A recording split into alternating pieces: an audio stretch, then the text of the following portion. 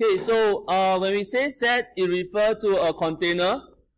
When we say element, it refers to member. Alright, so all sets are represented by capital letter.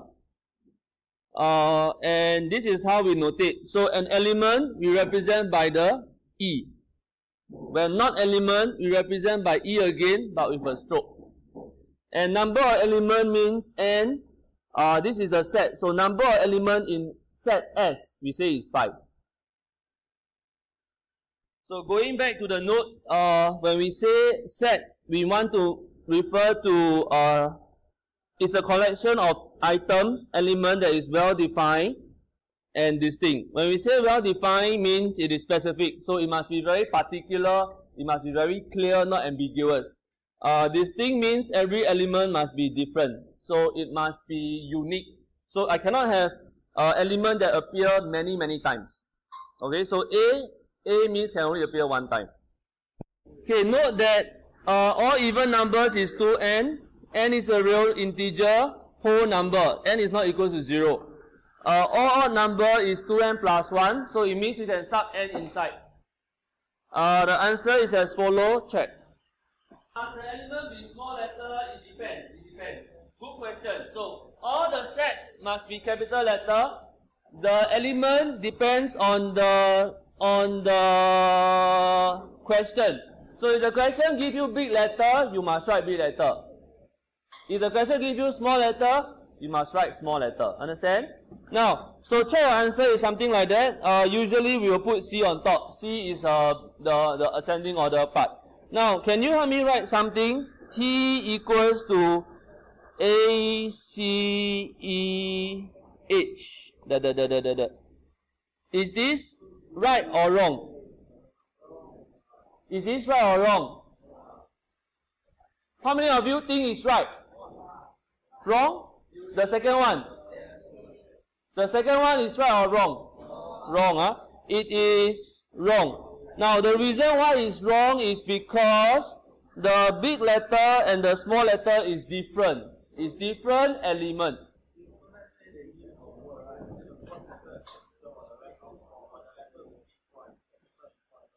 Okay, good question. If I have two letters, big and small, do I write both? Yes. So I can have elements that is something like that. T equals to A and A, like that. This is correct. If the question chooses to change all these into random capital and small letter, it's okay to write AA. So element, it must be distinct, it must be well specified. Then it can belong to a set. Okay, stop. So to summarize, these three sets are the same. To summarize, these three sets are the same. So we say that they have the same element. Less than 10 means don't include 10. And note that this way of writing is important. This means X. The definition of X is this. For the next question, the answer is no, because D has an extra element. So remember to write down. Inclusive means it includes. So check that you have these words. If two sets are equal, this is how we write. If it's empty, there is no element, and this is how we write. We either write the set is empty, or we write down the set and we say that there is no element inside. It's not called a noun set. So this is the answer. Check. Set notation means everything here. Homework, when do you hand in? Next year, when is it? 18th January. Next year, 20th March.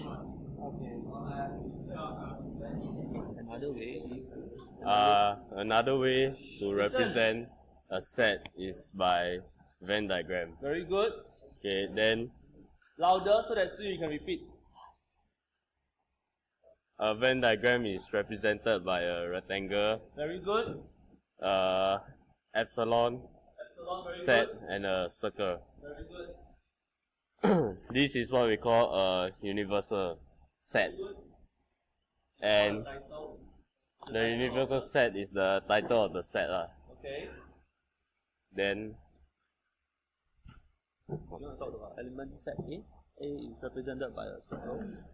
A is represented by a circle, which means the element inside is inside the circle. Then Point it here, like circle. circle. So 1, 2, 3 is inside A, right? Say 1, 2, 3. 1, 2, 3 is inside A. So what about 4 and 5? 4 and 5 is outside the circle because it is not an element of A. So we put it outside here. Very good. So the official is called? The official way is called the complement of set A. So it's over here. A complement equal to this thing. On page 1, all the things about numbers you cancel away. And now start. Highlight the words. All integers are negative, neutral, odd, and positive. 0 is neutral and even. Not odd. Yeah. Even number can be expressed as 2n. N is an integer, not a fraction. So n can be negative 2, 0, 2, or 10. An odd number is expressed as 2n plus 1. So if you sub in a number like, let's say, 0, it will still be an odd number. Good. A perfect square n is expressed as n squared. N cannot be. 0 square cannot. N cannot be. N cannot be equals to 0. Good. A natural number is an integer that is more than or equals to 1. It cannot be 0 or less than 0. So the smallest number is 1. Rational number is a number that can be expressed as a fraction. So half. Whole number like 3. A whole number like 3 also can be expressed because it's 3 over 1. And a recurring number can also be expressed as a rational number. Yeah. Irrational number is a number that cannot be expressed as a fraction. So example would be pi, square root, Numbers, right? square root numbers. How about square root 4? Square root 4. Square root 4 can be What is square root 4? What number is that? rational. Wait. It is rational number. It's also a. Is it a natural number? 2. Yes. Is it perfect square? No. Is it odd number? Is it even number? Yes. Is it integer? No. So you need to know the numbers. What are the numbers for? Now, the last one. Thank you. Alright, clap. Because 1 can be divided by one number only.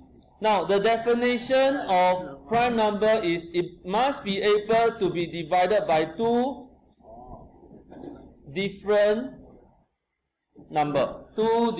You want to know that 1 is not a prime number. Okay? Important. This time.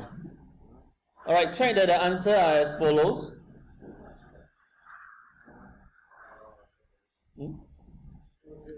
How do I stop the recording? How do I stop the recording? Alright, check that the answers are as follows. And check for the presentation of this.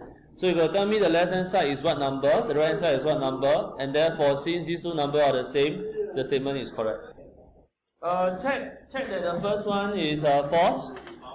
The correct one in Mamu. The correct one should be B is a proper subset of A.